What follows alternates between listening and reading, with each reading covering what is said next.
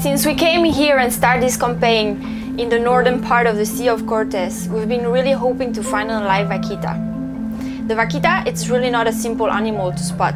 It's a very small mammal and it doesn't live in big pods. It doesn't hang out around ships. So seeing one, it's the order of a miracle. The biggest fact why it's really hard to spot a vaquita is because it's in danger of extinction. There is less than 100 vaquita left, and only 25 of them are reproductive females.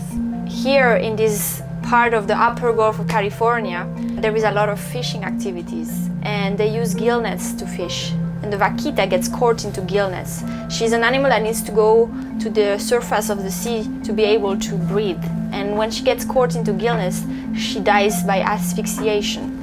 So that is why the main problem is to ban these gill nets and to stop illegal fishing, because this area is protected.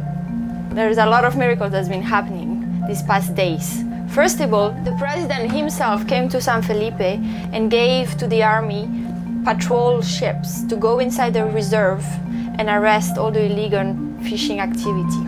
And this morning, for the first time since we are here, we witnessed that they are arresting fishermen. They are towing them out of the reserve, which is a really good start for the vaquita. Because since we have been here, there's been a lot of fishing activities inside the reserve. And another miracle that we witnessed is that we finally spotted a vaquita. And that is probably because they tow all these illegal fishermen out of the refuge. And it was a very quiet moment when finally we could see her going out, her little fin going out of the sea. And this is a great win for us, because since we're here, a lot of people are telling us that the vaquita doesn't exist, that they're already extinct, and that all that we're doing here, it's for nothing, because it is too late.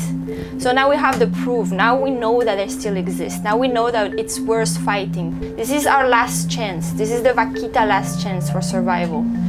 That is how precious the vaquita is. We have to do something and not let her die.